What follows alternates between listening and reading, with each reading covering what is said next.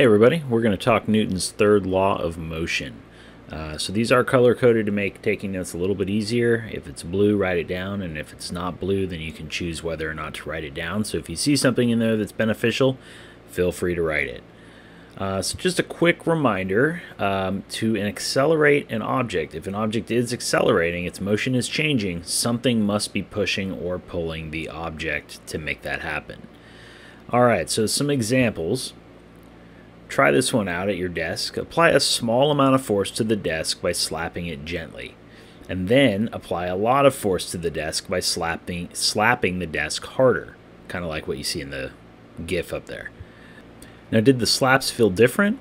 And if the force is being applied to the desk, then why was your hand even affected at all? Here's another example. You're in a swimming pool. To start swimming, you push off the sidewall with your feet. Now you've applied a force to the wall, but if the force applied is to the wall, then why did you accelerate? How about this one? So it's similar to the swimming pool example. You're standing on a skateboard next to a wall and you push on the wall. You've applied a force to the wall. So if the wall is the object getting the force, then why are you accelerating? And one more for you. We have a student here pulling on a rope, sitting in a rolling chair. So the student is applying a pull, a force to the rope, but the student is accelerating. Why did the student accelerate if the student is pulling on the rope?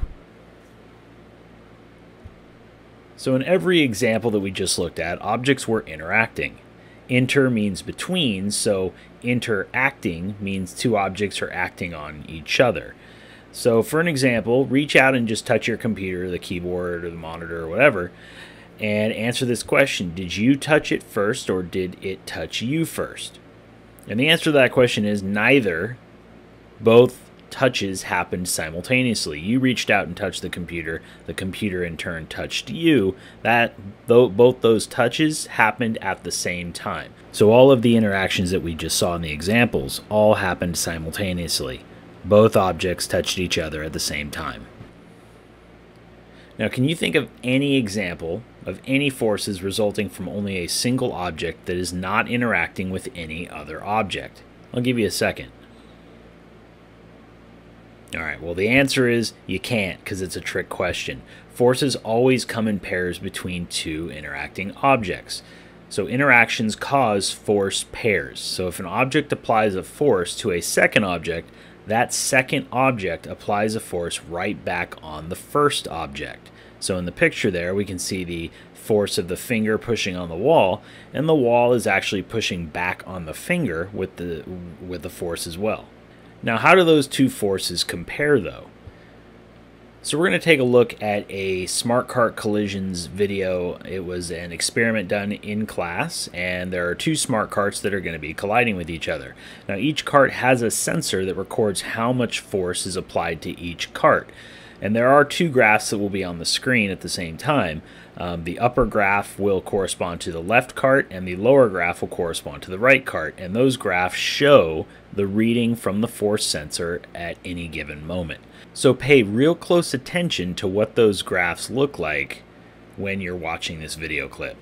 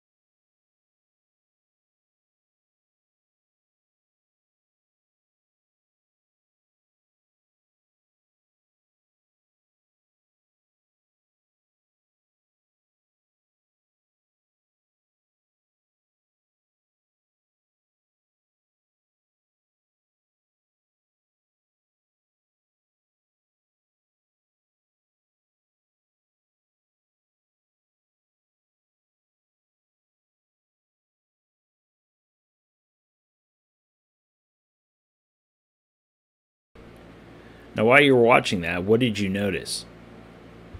Well, no matter what happened, both graphs always registered the same amount of force on both carts. So whether one cart had more mass or one cart had less mass or one cart was not moving, both carts experienced the same amount of force when they interacted.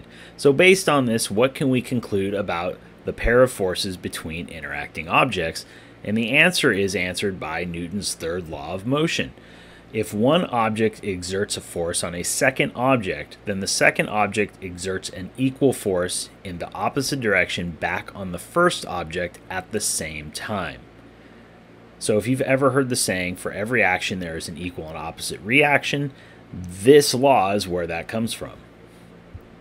So if we take a look at our swimming example again, what is applying the force to accelerate the swimmer then?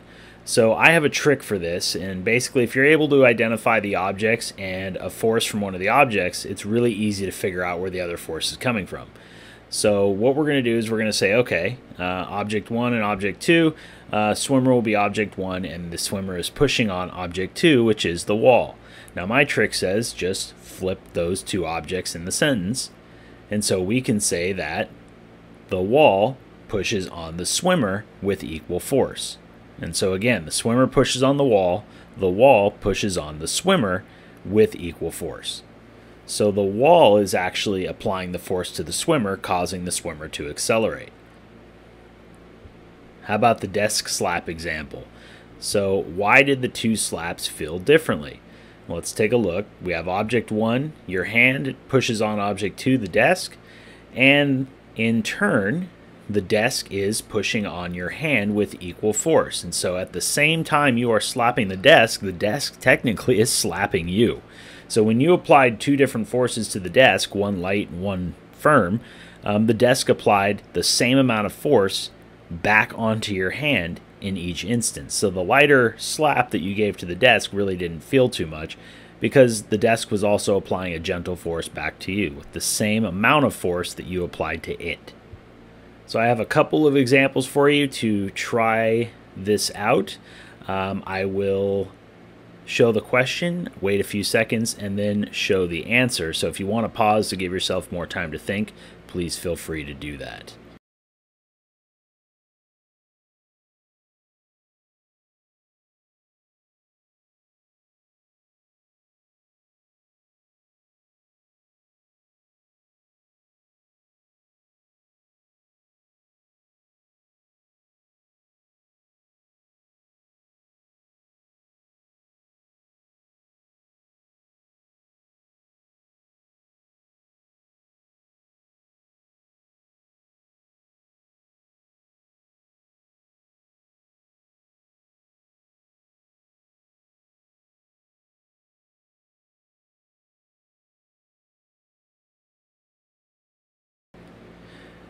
Now this one may seem a little strange, but we know that Earth is pulling on the moon and that's what keeps it in orbit.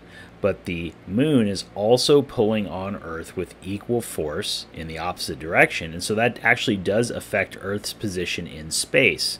And so if we run this animation, we can see that Earth isn't just in a fixed point in the center relative to the moon. It's actually shifting around a little bit because of that pull from the moon on the Earth.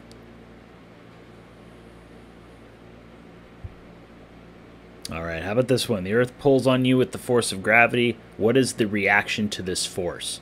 And now this is one of the most missed questions in most physics classes.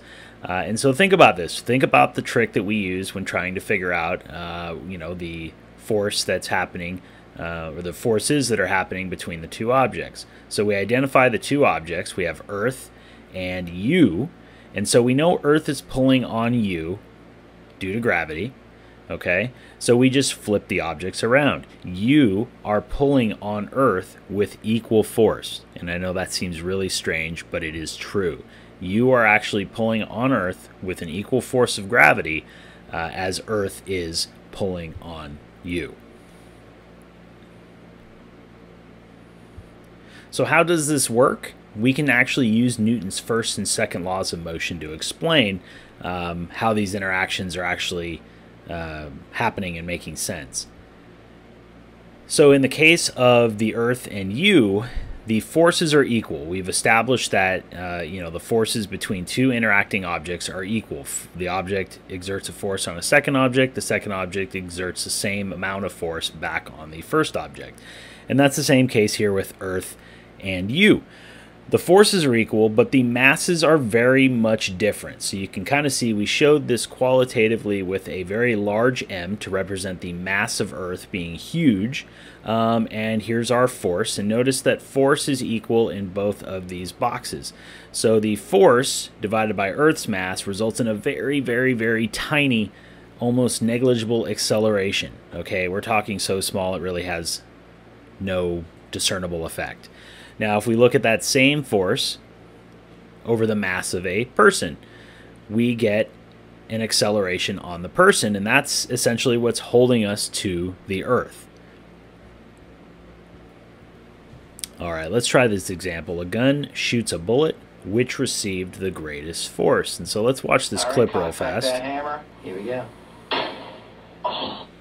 Alrighty, so Newton's third law came into play there, and the gun was accelerated back towards the woman who was shooting it. But the bullet also came out of the front of the gun in the opposite direction. Now, in this case, which received the greatest force? The bullet, the gun, they both receive the same amount of force, or it depends on the size of the bullet. And the answer is they each received an equal force. So we know the bullet accelerates very rapidly and leaves the gun and goes a very long distance, whereas the gun, we can see, did accelerate back towards the shooter, but it didn't accelerate nearly as much as a bullet does. How does that work if they both receive equal force? And once again, we have to look at the masses of those two objects. So again, force is going to be equal, but the masses are very much different. The bullet has a very low mass compared to the mass of the gun. Okay, and so because the mass of the gun is very high compared to the bullet, the force applied leads to a little bit of an acceleration. Okay, and yeah, we saw it accelerate, but it's nowhere near the acceleration that the bullet experienced. So same amount of force, but the bullet has a much lower mass. And so yes, the forces are still equal, but because of that big difference in mass, we see a very big difference in accelerations. Here's a tricky one. A bug splatters on a windshield. Which received the greatest force? The windshield, the bug, each received equal force, or does it depend on the size of the bug? Think about it for a second. And hopefully you realize at this point that they each received an equal force. And again, you might be thinking, well, wait a second, the car is just fine, the window's still there. You'd only notice if you see the splatter, but the bug was obliterated. Why is that? And again, it goes back to the differences in mass. So equal force applied to both objects, but the mass of the car is much greater, and therefore the acceleration on the car due to that force is going to be minuscule compared to the acceleration that the bug experienced. And it was definitely enough to obliterate the bug. All right, so looking at this force pair example, if a student pushes on the wall standing on a skateboard, the wall will push on the student. Now these are equal forces acting in opposite directions. So I have a tricky question for you. Are these forces balanced? Now I want you to ask yourself, what makes forces balanced? Okay, so we know, okay, well, force is balanced. Net force on the object is 0. They are equal in magnitude, acting against each other. So does that make these balanced? And the answer is no. And that's probably a little confusing right now, but I'm going to explain to you exactly why. And there's one major point that tells you why these are not balanced forces. So balanced forces do result in a net force of 0 on the object, and that does not change velocity. But the biggest factor here is that the forces must act on the same object in order to consider them balanced. Okay, so force pairs are not balanced because they do not act on the same object. And so if you look at the diagram down here, we can see our forces, but they are on two different objects. All right, now you might be wondering why the wall doesn't move, and there are other forces due to other interactions. The wall isn't just interacting with the skateboarder, the wall is interacting with the ground and the structure, and so there are other things that are interacting with the wall that do balance the forces on the wall. But if we're simply looking at the force from the wall and the force from the skater, these force pairs, these are not considered balanced forces because they do not act on the same object. The force from the wall acts on the skateboarder. The force from the skateboarder acts on the wall. So while they may seem like they might balance, because they are on two separate objects, they do not balance because they do not cancel forces on the object. One final example for you here. So a volleyball player bumping a volleyball, what is one force between the two objects? And we can say the force of the player's wrist on the ball is one of the forces. So then the other force, if we just flip the sentence, would be the force of the ball on the player's wrist. And which object has more force acting on it? Neither. They are both exerting the same amount of force on each other. Alrighty, I hope this helped. If you have any additional questions, please make sure to get that extra help. Ask in class, send me an email, or come to office hours. Have a good one.